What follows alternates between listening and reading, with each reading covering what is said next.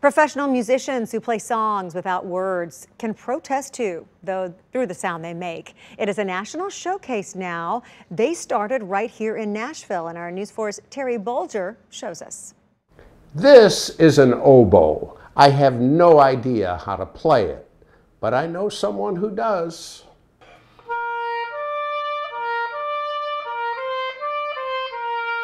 Titus Underwood is principal oboist for Nashville Symphony. He plays with a soul and shared his soul on a new recording, Lift Every Voice. We want to use our advocacy through music because that's the best way we know how, right? Because our art is our platform, our art is our voice. The video of African American symphony players nationwide, New York's Philharmonic, Seattle, Atlanta, and more. They set the mood and sound for you. This is a positive message, most of all. It's an uplifting message.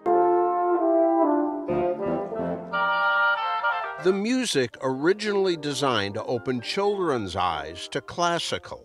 We actually started it about a month ago. So when all this stuff started happening, we didn't even know that this would happen, but it just so happened that the music that we recorded and the image that came together couldn't come at a perfect time. Titus realized an oboe opportunity for the community. In a musical and human sense, it's clearly struck a chord.